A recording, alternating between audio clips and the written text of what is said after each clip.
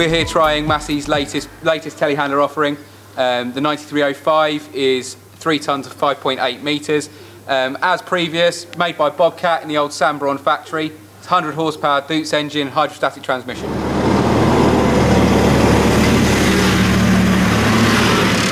Although it's Bobcat made, you get a sense that it's been sort of Masseyised. The cab feels good quality. Although to let it down a little bit, it feels the controls are a bit all over the place. Where the horn is actually where your slow transmission is. With a glazed door, it feels like the old John Deere handlers to drive. Because they had the problem with a high boom pivot. This has got a much lower boom pivot, so you get great visibility out the right hand side.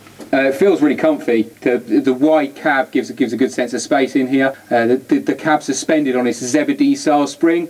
I went full chat across a set of train lines and it hardly felt anything. The machine feels really stable as you're trying to load this trailer. One massive pain though is that the crowd angle doesn't quite go far enough down. It comes really far back but nowhere near far enough down. Unloading grain would be a bit of a pain. It's a really frustrating machine because it feels really good to drive but there's a few bits that just let it down. When you're trying to pick up a load of muck, it's a bit of a pain because the hydrostat gives way. It won't let the wheels slip as much as you want. It's got loads of guts, but it won't let it use it.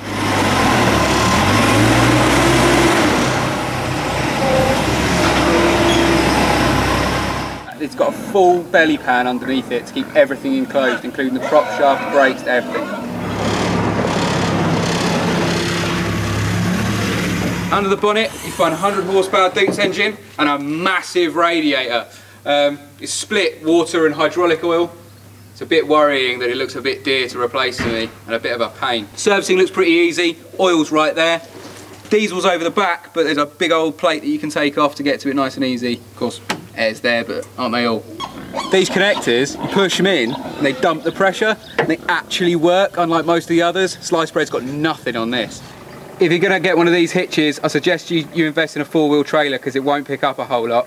If you're going down the road and you end up going too fast, like of course none of us do, if you do, then it seemingly slams the brakes on, it reverses the hydrostat, and it pulls your face off, it stops so hard. It's a really good telehandler, it really is, but it's let down by a few little things. The crowd doesn't tilt anywhere near far enough, so we couldn't have one here. Of course, companies in the UK like Cherry and Allbut, they do offer replacements, but you've got to buy that one to start with. It's placed in the market about 10 grand cheaper than others, but it comes to, at the end of the line, in 10 years, what's it going to be worth in comparison? And at the moment, with an unproven record, we just don't know.